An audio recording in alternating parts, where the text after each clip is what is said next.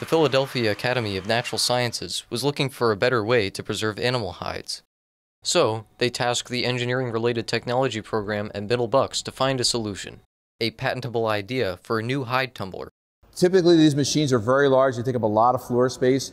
So we had to design a collapsible machine so they didn't lose any of their laboratory space. I was one of the builders, so I was with it from the initial design. I made a SolidWorks model of our prototype, and this was the first time that I'd actually been through the whole engineering process, and that is definitely something that will carry on into an engineering job in the future. 100 years from now, something that was processed in that tumbler could be used for some sort of research, and it's an amazing thing for the students to know that they're part of that. And these students are going to leave MBIT not just with a diploma, not just with certifications, and not just with skills that they've learned throughout their coursework here, but they're going to leave with a patent in their name that will be in their name forever for an invention that they made while they were here.